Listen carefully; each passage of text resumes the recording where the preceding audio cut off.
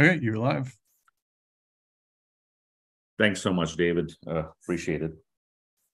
Hello, everyone. My name is Tanveer. I would like to extend a warm welcome to all of you for joining us for the Hyperledger meetup that we're doing virtually. We do several meetups that are in person, but we do a lot more meetups that are virtual, and it allows us to get speakers who are in other parts of the world, like David Palmer. Really appreciate David joining us.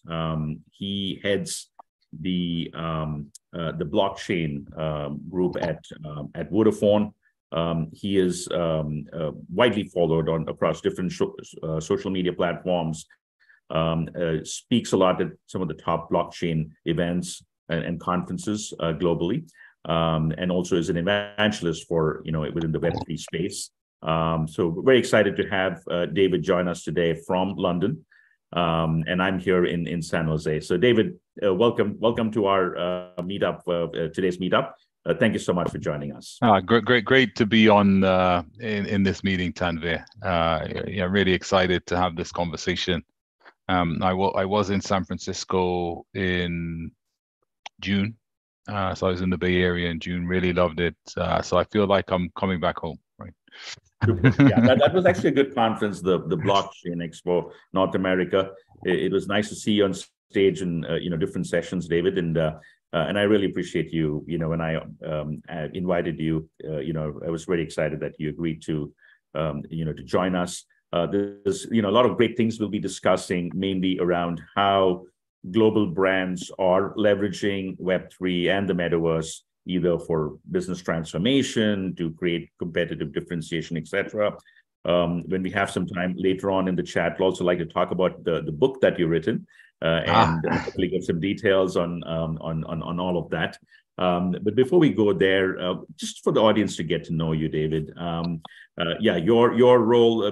Tell us a little more about what are some of the things you're doing at Vodafone, and what specifically attracted you to the blockchain space, right? How did that happen? So yeah, I mean, I've been in blockchain Web3 for many years. So I started looking at Bitcoin when it was not fashionable, when we were all crazy trying to mine it on our hard drive, and really got excited with Ethereum. Started trying to program smart contracts many years ago. With Ethereum, I'm still a big believer in that. But now, in my role, sort of helping Vodafone look at blockchain and Web3. Use a lot of platforms, Hyperledger, a number of the Hyperledger platforms, and as well as some of the other public blockchains. But it's really looking at what attracted me to it is the potential of the technology to extend the automation boundary, right? Just at its simplest level, the ability to provide trust and transparency, which is a use case that's supporting cryptocurrencies, but can be used for so many other corporate use cases. Was really attractive because it takes it to the other level. We can have a lot of automation internally because we trust the organizations don't even trust themselves internally, but there's enough systems and processes to be able to have that. But externally, this is where you have credit checks, you have supplier checks, you have so many checks, and the ability to have trust and automation, with that external boundary when you're dealing with external companies, is something that was which was I found fascinating. So really, I was really attracted by what could blockchain and Web3 do for telcos. What could it do for roaming agreements? What could it do for IoT? What could it do for contracting? And that was really the start of the journey, which led to a new platform being born out of Vodafone, which I am the chief product officer and co-founder of, called Digital Asset Broker. Which is about using Web3 precisely to extend that automation boundary for IoT devices. You're expecting maybe in the next 5 to 7 years, any 100 billion, 70 billion IoT devices. Your smartphones are also devices. But where those devices can trust each other across organizations and ecosystem boundaries, where they can digitally sign using encryption, where they can transact using wallets and tokens. It is essentially what the digital asset broker platform's about, and we've used Web3 to provide that new age of automation. So yeah, that's what I've been doing for the past years, and also very big taking that into Metaverse, taking that into broader Web3, and always looking for the next the sort of next evolution of the technologies, which hopefully we'll discuss today. Absolutely. I can't wait to get to that. To set the stage, right? And actually, before I do that, for those who are not familiar with Vodafone, it's among the largest telecom providers and wireless providers in the world. I looked them up, I read a little more about them. I think they directly operate in about 22 countries, and then through partners in another 48 different countries. At one point, Vodafone owned a big share of Verizon Wireless, which I think is a big name in the US. So I worked for Verizon for 5 years in Southern California. Yeah, so I am an alumni, and I have a lot of respect for the company, the brand, the network, the operational discipline. And also when I'm in India, I always use a Vodafone mobile phone, when I land there. So I am a customer whenever I'm in your markets. So I think it's a phenomenal story of what Vodafone has accomplished, and now it's going beyond as we get into connected devices and connected transportation and autonomous transportation and mobility. I think we'll hopefully get to hear about some of the use cases. But I want to start really basic. So if you have to explain Web3 and Metaverse to a business executive, right? From your perspective, how do you explain that in a nutshell? Yeah.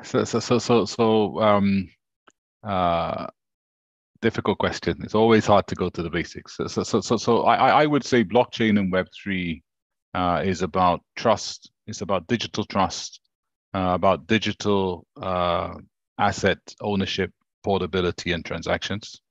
And I would say that the metaverse is the metaverse. I'm going to take a bit more time on, right? Because I believe that if we take the metaverse as its basics, we'd say it's immersiveness. It's about a new immersive virtual reality, which allows us to do things that we can do in the real world in the virtual world.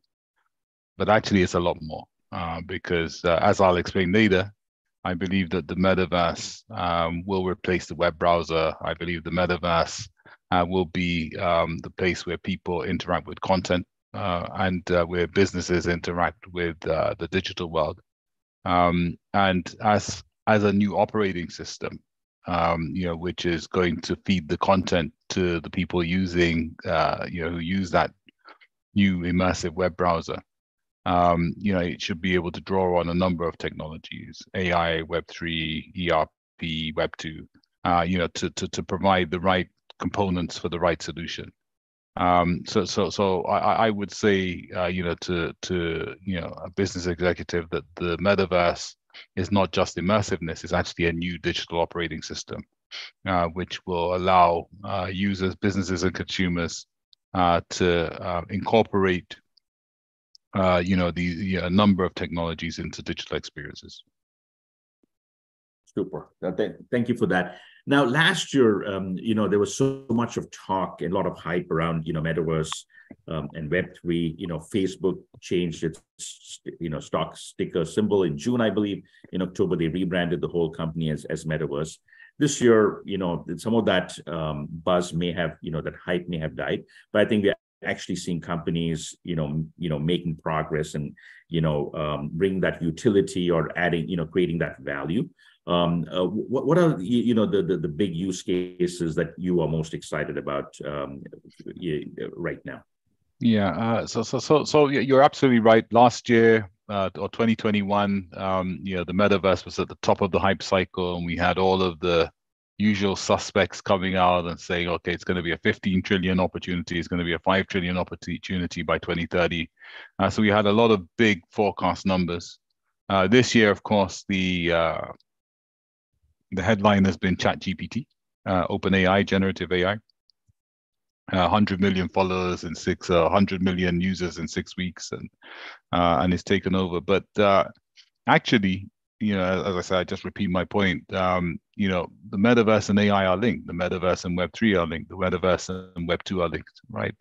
As you accurately said, Facebook changed its name to Meta. They've got the potential to bring billions of people to the metaverse, right? So do Apple, but Apple are creating their own metaverse. So Web2 will be very important. So in terms of the hype cycle, the success of AI will be the success of the metaverse. The success of Web3 will be the success of the metaverse. I mean, if we go back to some basic stats, and we look about where the adoption of these new technologies are going to come from. Population by 2030 will be just over 8 billion. The penetration of mobile phones globally will be near 8 billion, right? So you're talking, everyone who, I think they'll start issuing mobile phones to babies when they're born, right in the operating theater. The majority of the world now have a smartphone. What's really interesting is at the moment there's 4.5 billion digital wallets, and by 2030 we're expecting 5.6 billion digital wallets. So if you look at the things that have social media over 4 billion, it may be approaching 5 billion pretty soon. So if you look at the things that have penetration, right, in the world, it's the mobile phone, people increasing, mobile phones increasing, social media and wallets. Those are the things that have got penetration. If you look at Web3, amount of digital wallets is just 300 million, just over 300 million, right? So it's nowhere near the penetration of wallets, nowhere near the penetration of social media, nowhere near the penetration of smartphones. So that indicates to me that if the metaverse is going to get adoption, if Web3 is going to get the adoption, it's not going to be with each other. It's actually going to be, where there's a convergence with the smartphone, where they're converging with fintech and wallets, and where they're converging with social media and Web2 platforms, right? Initially, that's going to be the initial phase. So it goes on to come to your question about what are the use cases I'm excited about, with the metaverse. I think there's some really exciting stuff happening now. On LinkedIn and other platforms, I keep getting these snippets of, AI writing code and AI generating film content, etc. And actually, I believe that that for AI to have a presence on this earth, for us to be able to interact with it, for AI to be at the end of a web browser with dynamic prompts, not just voice or text, in an interactive way, that AI is going to have to take on a persona and environment which will be provided by the metaverse. So I describe the metaverse as AI on Earth, right? So it's going to be how these 300 million jobs, which are lost and replaced by AI robots, we're going to interact with them on the metaverse. And that's why that metaverse as a point of interaction, as the touch point, is such an important thing.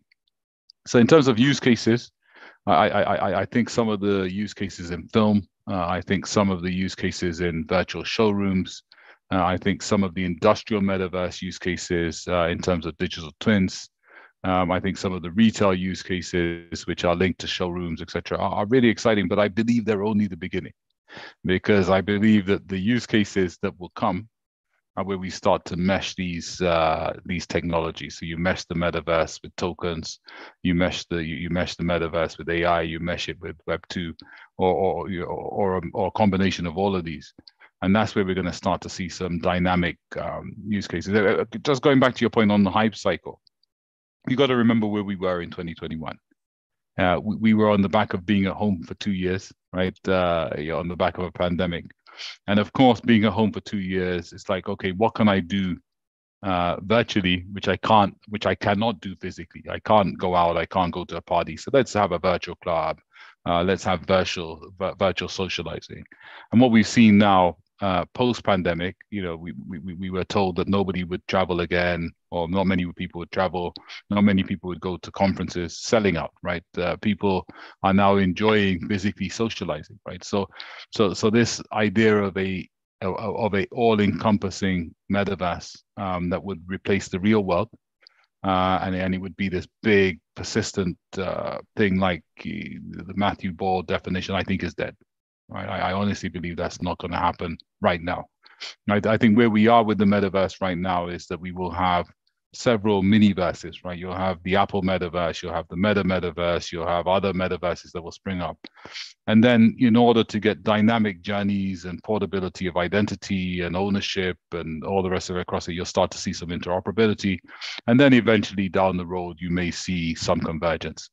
And I think that's that's important in terms of realizing the development. But in terms of use cases, I don't think the metaverse will replace the physical world. It was never going to do that. I don't think that we want to do everything we do in the physical world in the virtual world. It's going to be where it adds value from an entertainment point of view, and where it adds value from a business point of view. And in my book, I map out a feature set, right? So there's two features in particular that I use to. So I've got this business opportunity quadrant, and there's two features that I map on that quadrant. One is the added value of immersiveness, and the other one is the added value or the benefit of removing geography. Because two of the key features of the metaverse is it removes geography, and it can bring a level of immersiveness that you wouldn't otherwise get. So when you look at those where you have high benefit from immersiveness, and you have high benefit from removing geography, those are the sweet spot use cases. Some of the examples that get me excited are education. If you look at, there was some study I was watching. It could have even been on one of these forums, Hyperledger forums, but it was talking about the benefit of every child having a personal tutor. And of course, you can do that now with AI, right? It's going to be possible. You can have you can have a lot of help, but the benefit of metaverse education, where someone in deepest Africa or Asia or a poor place where geography was a boundary, right? I can't physically get into the US. I can't physically afford to set up there, is removed. And the level of immersiveness is high because it's a course that involves physical touching that you couldn't do before. So you could do online courses, but you couldn't interact with your class, in an immersive way. And you couldn't do medical procedures. You couldn't do engineering stuff in the same way as you could now. But the metaverse now makes that possible. Then I think you're in a position where the metaverse universities or metaverse training and education becomes really exciting. And I think that's one of them that that really excites me because it can bring about real change. It can actually improve the productivity of the world, right? By making people more productive and providing, extending the amount of education that's available, or the opportunities in education. But there are others. I'm talking a lot. I'll maybe Tanveer, give you an opportunity to ask some questions. But no, we'll delve a little deeper into one or two use cases in a minute. I love one of the things you shared. I follow you on LinkedIn, and you put up some great posts. One of your articles you shared was how Bank of America, which is really surprising because banking is fairly, they are slow to adopt, they're very risk averse, very highly regulated. But even a banking institution is now, how banks are also leveraging the metaverse, where they do their new hire orientation for bankers. And you can put on the Oculus-like glass, right? And now you can get simulation on how to deal with the irate customer, or like a bank robbery that's happening, and how do you deal with that, right? I thought those are very powerful real life uses, using the metaverse, right? So when you spoke about education, I think that's definitely a very exciting area. I want to switch gears a little bit to see now. I think you were the ones who coined this whole thing of the economy of things, right? So how did that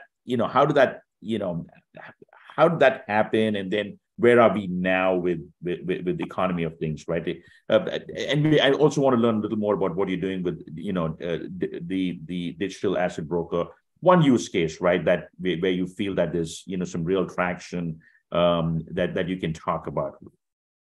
Yeah. So the economy is so as you'll all know, yeah, and I've been in this sort of Internet of Things, machine to machine, a long time. So we've gone from machine to machine to Internet of Things, and now we're talking about the economy of things.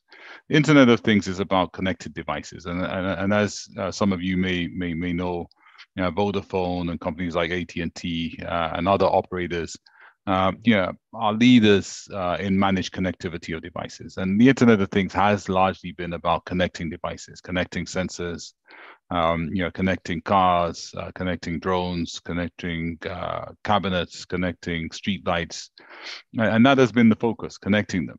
What you'll find though is that there's a lot of investment in connecting these devices, but these devices aren't really, a lot of 75% of the data isn't used. That's the first thing. And monetization or return on investment isn't as high as it could have been or in line with expectations. And why is that? It's because essentially the models have been siloed models, right? So it's been, okay, I'll put my devices on the platform, I'll connect them, and I'll take the data and I'll use it. Another company will put their devices on the platform, they'll connect them, they'll use the data. But there's been no interoperability, right? So you have siloed connected devices, siloed data, siloed use. And the economy of things was looking at, okay, can we have a position where a street light can sell data to a mobile camera, or could you have a camera selling data to a drone, or a car selling data to a car park? And could they do that across organizations? Could we break the silos? Could we make it interoperability? Could we make them trust each other? And that is really the economy of things. It's about, okay, what is going to be the biggest currency in the world going forward? So it's going to be data, right? The metaverse will need data. There's going to be an explosion of demand for data going into LLMs, AI LLMs, because that needs data, right? We've got this false impression that AI happened overnight. They've been training those open AI models for years, and they'll only be as good as the data that goes in there, right? So on the one hand, you have a load of IoT devices that are producing data. On the other hand, you've got demand for data, and you can't bridge them, right? The economy of things is basically opening up devices so that they're interoperable, right? So what does that mean? It means that two devices that are from different owners, different parts of the ecosystem, can identify each other and trust each other. Why? Because they've got an interoperable digital identity, as you do in Web3, right? And how do you authenticate it? You have verifiable credentials, and you have cryptography and a digital signature. And if you're going to do all that, and my device can communicate with your device, and I've got data you want, then I want to be able to transact it. So part of what we looked at was, okay, we can connect the devices, we can provide an interoperable identity, we can have verifiable credentials, but actually, can we put a wallet on the device? Can we attach a payment credential? And can we link that to a smart contract so we can automate payments for different things? And that is it, right? And we believe that that set of capabilities opens up a whole economy of services and data for these billions of devices that are out there, right? Providing new monetization opportunities.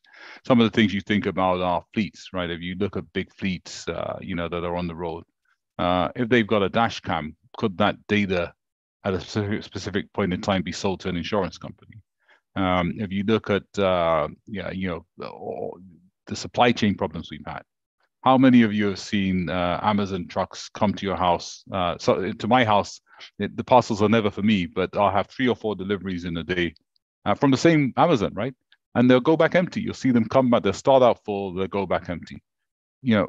What about if you could sell data on the capacity of those vans or those trucks and sell the spare capacity, right? So they come full and they go back full. And you have other sort of opportunities where data in near real time can make a difference, right? And that can be sold, and that can lead to services. So that's what we've done with the digital asset broker, which is essentially more specifically to build into the SIM card. So we're starting with SIM cellular devices to begin with, but it will extend to others. Yes, SIM card is as in the card that goes into the SIM card and the phone. That's what yeah, various forms. So you have SIM cards that go into the phone. You've got the eSIMs, which are sort of woven into the device, and you've got or any connected device, rather. Any connected device, yeah. But what we've done is we've linked that to blockchain. We've got the ability to generate cryptographic keys and attach that to the SIM and the device in the SIM. And essentially, what you're able to do with that is to allow the device to externally sign on chain. Right. So all of a sudden, the device is able to sign. It's able to access smart contracts. It's able to access payment credentials. It's able to execute. It's able to look up and verify identities and the credentials of identities of different devices. And that's basically what we've done. And we've built, I think, the biggest economy of things platform, or one of the biggest Web3 based platforms in terms of ecosystem, because we've then enabled 160 million devices that we have on the Vodafone IoT platform with the DAB capability, or the economy of things capability. So it's a ready-made ecosystem which we're now extending beyond. So that's essentially what we've been doing. But Web3 is the glue, right? Web3 is the glue that allows the devices to trust each other, that allows them to essentially access smart contracts for automation, that facilitates the verifiable credentials, and that allows it to scale because it's a decentralized model, right? So it's not a centralized model. So that's what we've been doing, and we believe that there's a bridge to the future world. So we believe that there will be a metaverse of things. So we believe that the data from IoT devices and the link to of digital twins of devices in the industrial metaverse will be pretty big. But also we're seeing now that billions of devices across the world in different scenarios being used for different things. What better source of information going into AI, large language models? And we want to now in the future connect the data coming from devices and allow that to be sold real time to LLMs. Now, how much progress has been made? I'll use this as an example. I heard you talk about this use case on a podcast you had, on a fairly popular podcast you were a guest speaker on, where and it's two scenarios, right? Either a person owning a car, or it could be a corporation owning a fleet of cars, right? Electric cars that they need charging, and so there has to be a commerce between like the car and the charging station, right? That's where I guess the Web3 will come into the picture, where that can happen seamlessly, right? So that use case I thought was very fascinating, right? So because imagine this, right? Like especially in the scenario of the fleet of cars, hundreds of cars in a fleet, and daily these need to be charged, or sometimes more than once a day. There's so much of transactions happening. That could potentially all be made seamless. Now, for a use case like that, is that already can that already happen today, or we're talking in the very near future? No. So one beauty of the digital asset broker platform, and what we're really proud of, is that we've taken it from an idea, from proof of concept through to MVP, but it's actually live. So we launched the digital asset broker platform is launched by our past CEO of Vodafone at the Mobile World Congress in Barcelona in February 2021. And we've been sort of pushing it ever since. We launched EV charging last year, live in the UK. We're now extending that across Europe. And it's live, and it's a great example of what I said before, which are devices having identity. In this case, cars having identities. These are individual cars or fleet cars or OEM, auto manufacturer cars. And then communicating with another device, which are the chargers, right? And you have chargers with an identity, cars with an identity, And what's even more exciting is that if you look at the identity quadrant or triangle, you have people, business, and things. Right, you always have people, business, and things. A device cannot exist on its own. It has to have a derived identity of a business or a person. But in this case, you have a device which is a connected car, a device which is a charger, and we can also link that to the identity of the person driving it, right?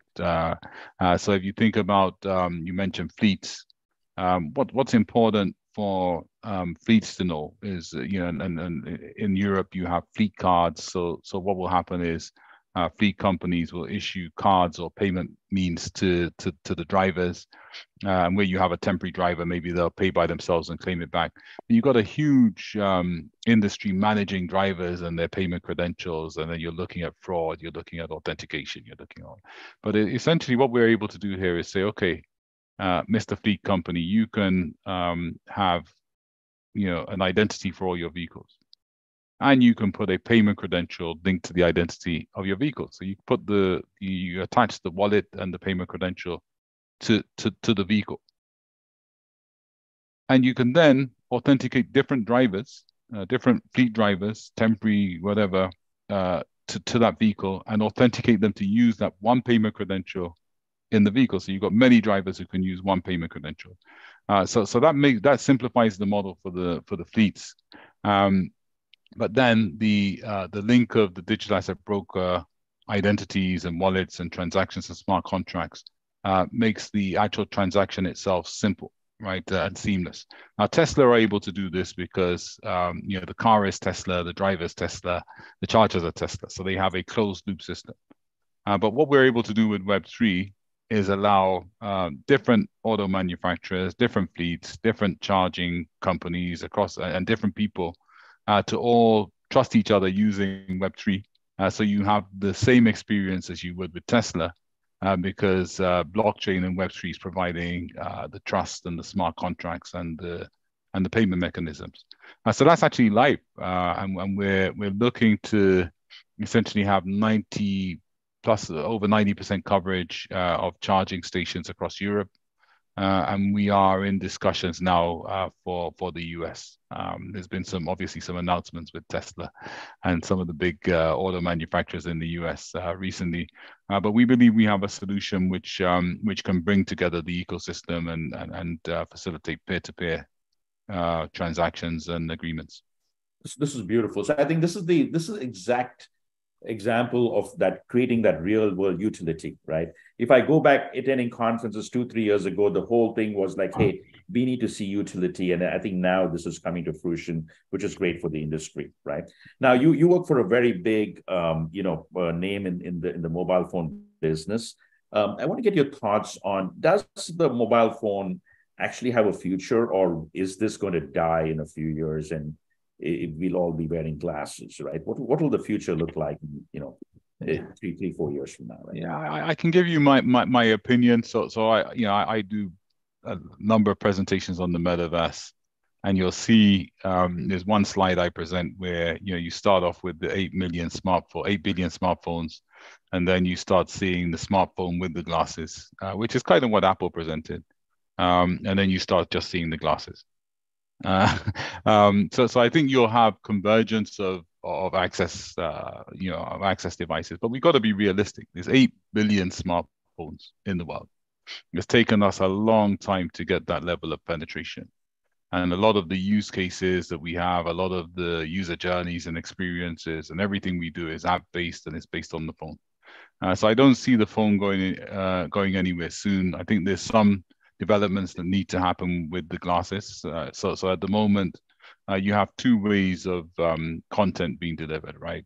Two main ways. You have streaming, and with streaming, you need less hardware, you need less bulky devices because it's about buffering, etc. And then you have downloading and the way you need memory. And I think at the moment, the devices that we use to access the metaverse are sort of bulky devices that have memory and that have a lot of hardware. I think as we move to streaming, and then we will need to do that, then the glasses become thinner.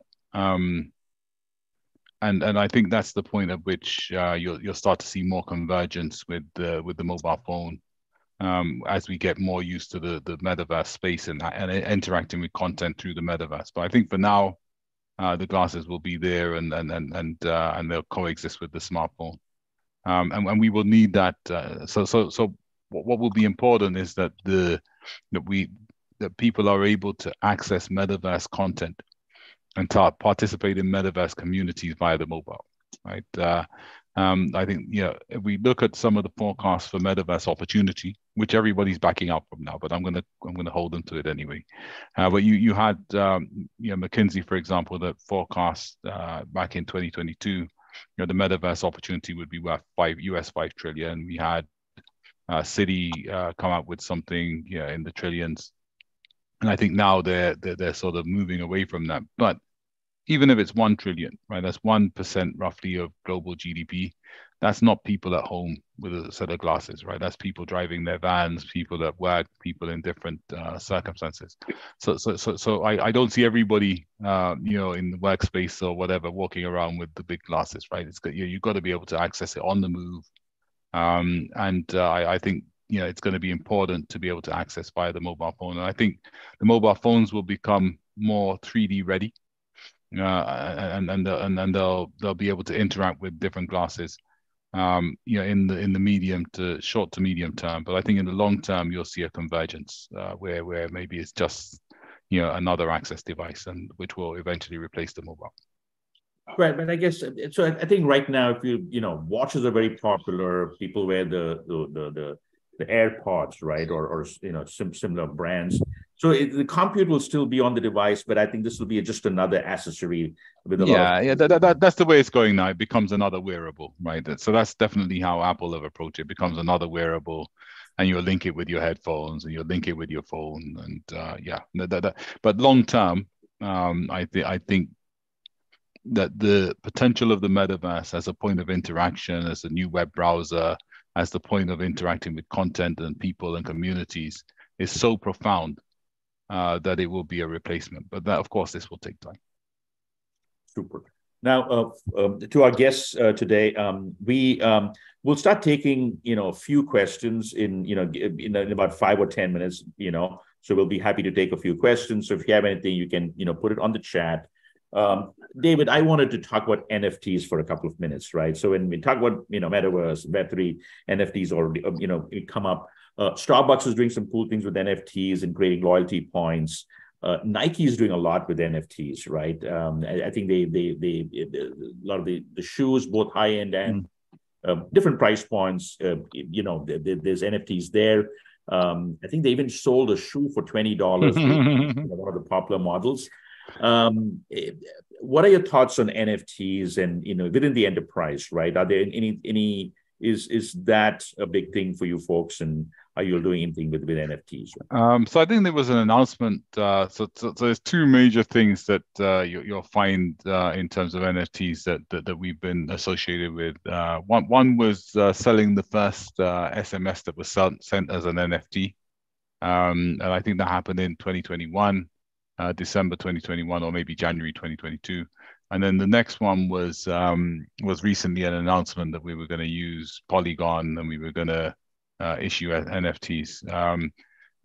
I think if you look at NFTs, they're very, very exciting. I think they're exciting for a number of reasons, because they represent digital ownership, but they're getting more sophisticated, right? So if you look at what NFTs can do, there's a number of there's a number of things they can do, which are really exciting. I think some of the if you look at some of the new standards that are coming out, you have time-bound NFTs, right? So you had NFTs which are non-fungible and they represented ownership of the asset. And now we're seeing the emergence of time-bound NFTs where essentially the asset can be rented out, it can be leased out, it can be a temporary ownership that you transfer. Recently, we've also seen loyalty or royalty NFTs where essentially if you create an asset, you be it a service or a software or whatever, every time that asset is sold or exchanged, you can get a royalty from it, right? So that's another cool thing. And then recently, you're seeing smart contracts come out where essentially you can, either lock that NFT in for finance. So you have a house that is, becomes an NFT. You can lock it in and you can get finance on it, as you can with other digital native assets. And then you've got other NFTs where you can bundle it into, you can bundle NFTs in with other tokens. So, fractionalized tokens or ERC20 tokens in Ethereum language. So I think NFTs, are going to be a very, very big part of the token economy. I think they'll be a very big part of the economy. Again, they were at the top of the hype cycle in 2021. It's gone quiet, but I think you'll find that in industry, there's a number of, we're only beginning to see what can be done with them. Can you make an NFT, the token of ownership, represent ownership in a car, right? Can that then allow you to have a digital copy of it? Can the NFT then, if you have a car which is, the ownership is represented by an NFT, does the NFT become the point of sale, right? So you sell the digital version, you get the real version. Will you have NFT mortgages? Will you have NFT credit default swaps? Will you have NFT hedge funds? I mean, the potential of NFTs, as I said, we're only beginning to see them. So I'm really excited about them.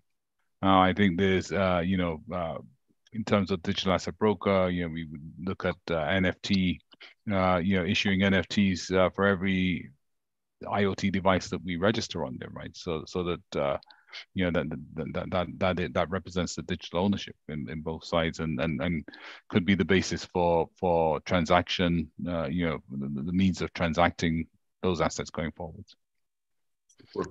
And when I look at all of this, regardless of where the use cases happen, etc., right? With everything is happening with Web3 Metaverse. I think 5G being the underlying, all this massive sharing of data, 5G makes it so much easier. So I think a lot of the Vodafones of the world will be the ultimate ones, I'm thinking, because at the end of the day, you'll provide that 5G connectivity, right? I think it's a great time. Yeah, I mean, most of the technologies you look at need connectivity, cloud, metaverse, AI, Web3, Web2. I mean, they're all, the connectivity is underneath all of them, right? And connectivity is needing to evolve. So I think 5G is one of those evolutions or improvements we have. But there's other things, network slicing, aggregation. There's a number of things that are on the way to make that connectivity more efficient. But it is the basis of everything. You can't have a metaverse without connectivity. You can't have autonomous cars without connectivity. You can't have AI without connectivity, especially where we're talking about going with AI, which is real time, right? You're talking about AI workers and AI digital assistants, and they've got to be able to act real time. And when you start getting to that goal, which is a way off, but when you start, then you need you need some super fast, consistent, low latency connectivity. My final question before I'll start taking some Q&A, David. Now, when this exchange of value between devices, right, does it still make sense for the fiat currencies to be for that value to happen, or does it make sense? Will it be more efficient if these machines are buying and selling data, or the exchange of value is through a cryptocurrency, right? Or a digital asset, or will we see a hybrid approach, right? Really good question. So I think if we look at the original use case for Bitcoin and others, it was as a medium of exchange, right? It was okay. I can use, and we had the famous story of the Bitcoin pizza, right? The guy who paid for Bitcoin, his pizza with Bitcoin, and it's God knows how many millions that would be worth now. But it's the hundreds of millions. But it didn't work it hasn't worked so far as a medium of exchange, right? Yeah, using tokens to pay for things, because essentially what you're doing is you're going from a token to a fiat, and you've got this massive exchange with two systems that haven't so far worked well together. The other thing that's been really negative with tokens as crypto as a medium of exchange has been the gas fees, right? And the variation in the gas fees and the time to finality and some of these other issues we've had, low TPS, making that finality really hard. Of course, one of the big stories in Web3 and blockchain has been layer twos, right? And layer twos, ZK rollups, optimistic rollups, these things are making the transaction costs or the unit cost of transactions go down. We're also seeing some pragmatism in terms of what can be done on chain and what can be done off chain. So I think things are getting better. But I also think that the fintech and banking world are also coming to the party. So one of the partners we work with, MasterCard, recently introduced something called tokenized deposits. So you've got the MasterCard token network. And essentially what that's doing is potentially allowing users to take money directly out of their bank accounts and move it into tokens. So acting as a stable coin, but without having the intermediary of my money, I buy a stable coin, the money in your bank is a stable coin in whatever denomination. So that is potentially pretty big, right? And that could lower the barriers between between tokens and fiat money. But there's another way to look at it, right? So that's where you're going from fiat to tokens. But the other way you look at it is, okay, why are people going from tokens to fiat? Why are we doing that, right?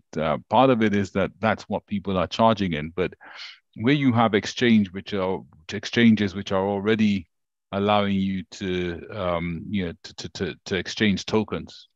Actually, if you look at exchanging tokens for different tokens, why can't you just pay in tokens, and exchange one token for another? Why can't for example, Vodafone pay for office space using a Vodafone token, and WeWork pay for connectivity using a WeWork token, right? That's where you have what I call digital barter, which is essentially where you have tokens being tokens which have a service value being exchanged for other tokens which have a service value, and you don't need to go out of the token economy. And essentially, that's something that hasn't been exploited. It's always, okay, let's on-ramp and off-ramp. But why? Why are you doing that for everything? Why do you need to do that when you've got exchanges that are coming in that are there, and you can exchange one token for another? And I think the more, the more vendors or suppliers who are able to take token, etc., then maybe that could be a useful supplement to where things can be done from start to finish in tokens, right, and consumed in that way. But where you're going into fiat, then there have been barriers. But I think there's a lot of innovation in the banking and finance community, which is trying to bridge that. Tokenized deposits being one of them. This has been a riveting conversation, David. Now I want to take a couple of questions from the audience. And this is a great question, and I'll just modify it a little bit. The question is around what do you think are some of the elements that can speed up the metaverse adoption? But before you address that, could you also tell me what are some of the challenges, that towards driving more adoption, and then what can speed it up, right? So obviously the challenges to adoption are the handsets, right? So I think there's two major things, right? The metaverse generally needs consistent, high speed, low latency connectivity. And what you'll find is that a lot of the countries that need it most, who can benefit most, don't have that kind of infrastructure, right? So there's got to be equality of connectivity, and that's a challenge at the moment, because generally the rich countries, have the infrastructure, the poor ones don't. So you could have a metaverse for the rich, which isn't, I think the goal of it. So I think that's a challenge. I think another challenge is the price point to enter. So I think we were all excited about the Apple Pro headset announcement, but then when we saw the price point, I think professionals I would be the first to put my name down to buy the headset, right? But if you're thinking you're a poor person in African or Asian or another country, you simply can't afford it, right? That's a year's wages or or earnings. So those are barriers. If you're going to get high scale adoption, the cost of entry needs to be low. And the means to entry needs to be widespread. And I think at the moment those two things are challenging. And I think one thing that was exciting and very smart about Apple's announcement was they came with content. So straight away they said, right, you can get all these movies that you can watch on the headset. You've got everything on the App Store will be available on there. So straight away there was content, and that's going to be a big carrot for people to be able to adopt. Is like, okay, I'm going to go on there because I can get this content, or I can use all my content I've got, but I can get some new content. So I think those are our considerations. How do you meet those challenges? I think you got to put the boundaries low to begin with, right? So while some people can use some of the most sophisticated, immersive VR software and communities, I think you got to start off really simple. And you gotta make it accessible on a mobile phone. 8 million people, and you've got to make it work with wallets, and you've got to make it work with social media, because I think where you embedded in those things, and I think we're closer to that now, because I believe what's happening naturally is we're moving away from building this infrastructure called the metaverse, which is this all-encompassing metaverse which sits alongside the real world. And I think a more pragmatic view now is you're going to have the metaverse, you'll have the Apple metaverse, you'll have other metaverses, the Instagram metaverse and the Twitter metaverse, and eventually they'll come together. So that allows you to get quick adoption, because it allows these platforms who have the ecosystem to quickly embed immersive experiences and to get people familiar with it, and then they'll want to move that and port that across, which will start converging towards what more of the ideal metaverse. So I think those are two things: price point, access devices, and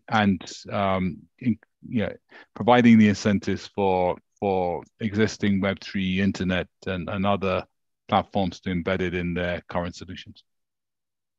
And so we spoke about the challenges, and then any suggestions, in terms of speeding up the adoption? What advice would you give, any of your peers, right, based on maybe some of the challenges you saw in your own organization, getting, buy-in from, at the board level, senior management level, from that perspective, any suggestions on what are some of the things they could do to drive? So in terms of the business metaverse, I think digital twins, and the industrial metaverse is doing pretty well. In terms of the consumer metaverse, I think that it's exciting. One of the big things I'll say is don't try and sell a big bang, right? It's not going to be a big bang. As I said, it's not going to be this, you're going to sit down one day and the next day you switch on and there's this metaverse and we all go into it. It's not going to arrive like that. So part of the advice I would give is pick an area of the metaverse that adds value, and the metaverse will not add value to every business, right? Again, you look at the two key factors. The value added from removing, so the benefits of removing geography, the value added from the levels of immersiveness, and clearly, if you're a car mechanic, maybe the industrial metaverse will help. But if you're selling hamburgers, maybe not, right? It depends. So you got to find the right area where it adds value, and don't sell the big bang, and take value added steps. Use it where it's going to add value, and I think that's where we're going with it now. Where does it add value? Education, yes. Immersive 3D movies, yes. I think those are the sensible things. But then the other thing I would say, and this is from being on the ground with it, is that the metaverse doesn't exist in isolation, right? The metaverse works with AI, it works with Web3, it works with Web2. And the magic will be how you combine the metaverse, or how the metaverse can combine these technologies to provide new businesses, new solutions, new opportunities. And I think one of the key ones where these two things really need each other is AI and the metaverse. I think they go together, right? AI needs a persona. You cannot interact with AI in isolation. If AI is going to replace 300 million jobs, then it's going to replace people that we call, people that we interact with physically. And how's the AI going to bridge the physicality and the environment? It's going to be metaverse. And in the same way, the metaverse needs the intelligence of AI to bring personalized experiences, right? So you look at these two things, and I think part of the magic of the metaverse is how you can then use it as a bridge to interact with these other technologies and give them personal, physical interaction experiences. And I think that is the key to unlocking it. Once you realize that AI and the metaverse go together, AI and Web3 go together, AI and Web2 go together, then you realize that the metaverse doesn't exist in isolation, but it's a complementary technology that actually brings all these things together for our benefit, the benefit of the customer experience and our convenience. And that then has more power than just we're moving to the metaverse. Super. And I'm so glad you addressed that. That was one of the questions I had on my list.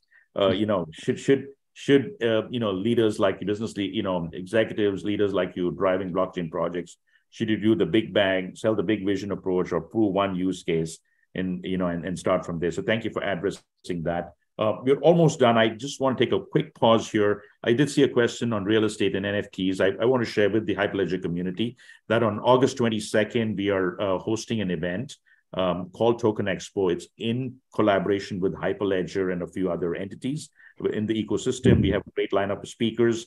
We'll be covering use cases on real estate, capital markets, on supply chain, and many other areas. So it's a 4-hour event, 9 a.m. California time, which I believe is 4 p.m. GMT. I believe David and some of the folks at Hyperledger will make those announcements very soon. So please try to join us on August 22nd. David, before we end, you didn't tell me the name of the book. You mentioned you're writing a book.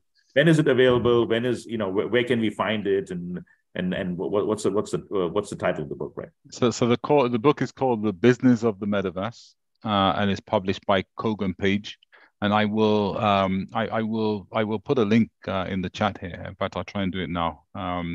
So yeah, really excited. I put my heart into it. So yeah, I do come with maybe different viewpoints from what you normally find. But I believe that it should add to the conversation.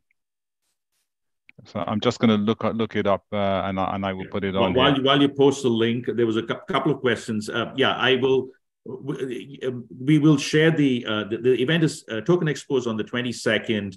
I'll work with David Boswell and like I said, the Hyperledger folks to push that out to the Hyperledger community. It's the 22nd, not the 26th.